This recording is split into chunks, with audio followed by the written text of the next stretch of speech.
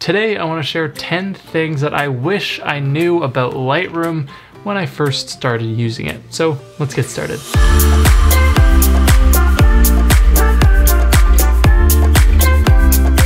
Hello friends, my name is Brendan from BeWellCreative.com, where we love to talk about photography and photo editing. And in today's tutorial, I want to share 10 things that I wish I knew sooner about editing in Lightroom. Now, the things that we'll talk about today are more tips and tricks to help improve your workflow. So whether you're a complete beginner or you've been using it for a few years, these are all some different things that will help to streamline your workflow and make editing in Lightroom just a little bit easier.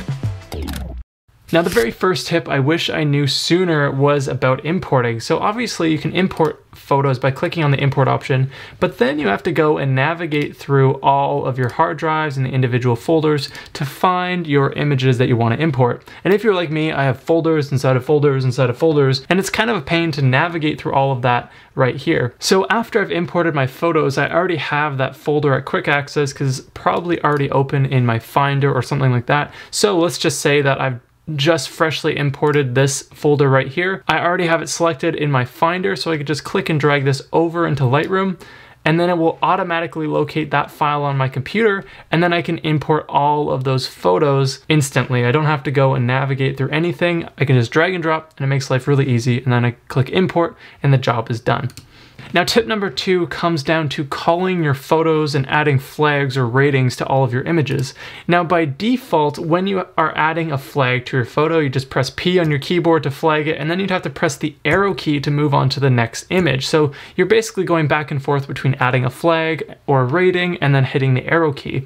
Instead, to speed that whole process up, you can use something called Auto Advance by going to Photo and down here to Auto Advance. And what that does is every time you add a rating to an image, it skips over to the next photo. So for example, if I press P to pick this photo, it jumps to the next photo. Press P again, jumps to the next photo. If I add a star rating, jumps to the next photo. You get the idea. So the advantage here is you don't have to be pressing your arrow keys over and over again while you're calling through your photos, and it just makes life a little bit easier. By the way, if you want to learn how to call photos in a workflow that I love to use in Lightroom, then make sure to check out my previous tutorial all about that via the link in the description below. Moving on to tip number 3 comes in the Develop module, and particularly in the Crop and Straighten adjustment option.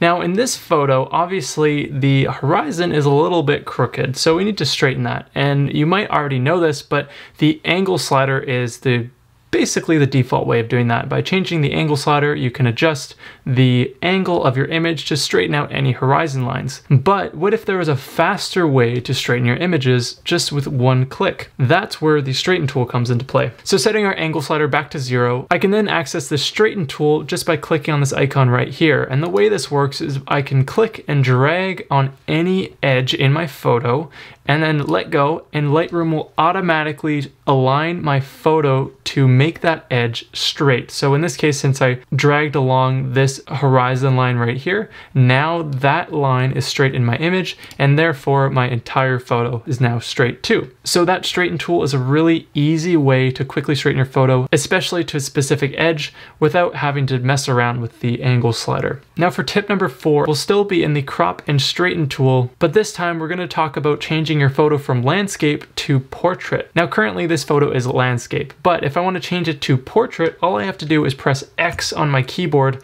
and then it's going to switch that around for me. What will happen though is whatever aspect ratio your photo is, whenever you switch the orientation, that aspect ratio will stay the same. So in this case, the aspect ratio of my vertical image is still the same as my horizontal image. However, if you want to change that aspect ratio, say like a 4:5 crop for Instagram, you can just click on this option right here, go to 4:5 for a 4:5 Instagram crop, and then you just reposition it wherever you want. And then now you've turned a landscape photo into a portrait image cropped for Instagram. So you can do that with any of your Instagram photos, and it's a nice way to save yourself a little bit of time rather than having to do it later on your phone or something like that. Now for tip number 5, this one has to do with white balance adjustments. And in this case, I just have a photo that's extremely warm, and I want to correct the white balance to look a little bit more natural. Now you can obviously adjust the temperature slider manually, but what if there was an easier way to go about this? With the eyedropper tool right here, you can click on that and then you can sample any color in your image to use as your sample white balance color. Now in this case, since his shirt is white, I'm going to select that white on his shirt, click on that, and then now my white balance automatically gets corrected to match that specific sampled area. So this works extremely well to correct the white balance of any photo, and it works even better when you're shooting indoors and you're dealing with those orange lights all the time. So if you don't have a white shirt, you can use things like a white wall in the background, or even the whites of someone's eyes will make do as well. This isn't the best option for creative white balance adjustments. However, if you just want a clean and realistic white balance, then this is the best way to do it in my opinion. Going into tip number 6, we're going to talk all about the HSL adjustments, and at this point, even if you're completely new to Lightroom, I'm sure you understand the basics of what's going on here. Obviously, you have your hue, saturation, and luminance. You can adjust any of these color ranges by moving the sliders accordingly. Now, the problem here is that when you want to select a specific color, you don't always know which color range to target, so you end up playing around with a bunch of different sliders until you end up adjusting that one part of your photo that you were looking for. Because in some cases, reds and oranges can be similar, or greens and yellows can be similar too, so you don't always know exactly what color you need to adjust. Luckily, you can use a sampling option right here, and then you can just sample any color in your photo and then adjust your hue, saturation, or luminance accordingly. So to give you an example, here within the hue option, I'll click on the sample and then I'll go anywhere in my image to pick a color. Now let's say I want to change the color of these bushes, so I'll just click to sample that green, and then if I drag up, it'll change the hue one way, or if I drag down, it'll change the hue another way. If I wanted to change the saturation or luminance, I would just have to do the exact same thing except within one of those specific options. Since I'm in the hue option right now, that means that I'll only be adjusting the hue of the colors that I sample. But let's say if I go to this luminance option, I can once again click on the sample, and then picking any color in my photo, I'll now adjust the luminance of it rather than the hue like we were before. So using this sample option just makes HSL adjustments so much faster in Lightroom, and then you're not wasting as much time going through all those individual sliders, going back and forth to seeing which one works best. You can just sample the exact color that you want to deal with, and then you're done and on your way to the next adjustment. Going into tip number 7, you might have found that when you adjust a slider, it's hard to get the specific number that you're looking for. You might find that when you're adjusting a slider, it's hard to make really fine adjustments, because if you just twitch a little bit, all of a sudden you're way off track and you miss the adjustment that you're going for. Maybe that was a little over exaggerated. Instead of manually dragging your slider adjustments, you can use the up or down arrow keys in your keyboard instead. So for example, clicking on this exposure slider, I can press down on the keyboard and it will adjust it in 0.10 stop increments. So this just makes it really easy to make targeted, fine-tuned adjustments. So the exposure and contrast sliders will adjust by 10 versus the highlights, shadows, and all that stuff will only adjust by 5 points.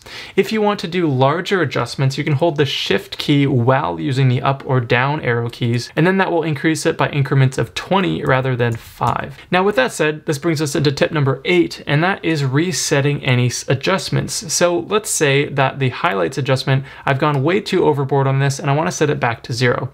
Obviously you can click and drag it back to 0, but then you have to really make sure that it ends up at 0 and not some other number. To make life easy, all you have to do is double click on a slider and it will reset it back to 0. So any slider you work with, just double click on it, it resets it back to its default value. Even with our white balance adjustment, if I increase that to something different, I can just double click on that and then it will reset it back to its original state. So that double click option really helps to quickly reset any adjustment that you don't like, rather than having to manually do it yourself. Going into tip number 9, this one allows you to use the adjustment brush and create a mask, but with a little bit more control. So by default, clicking here on the adjustment brush, you can change all of your brush settings right down here. So I'll just increase the size like so. Now we'll just go and paint over the rock. And what I want to do is just create a mask around the rock, but I don't want much to affect the background here.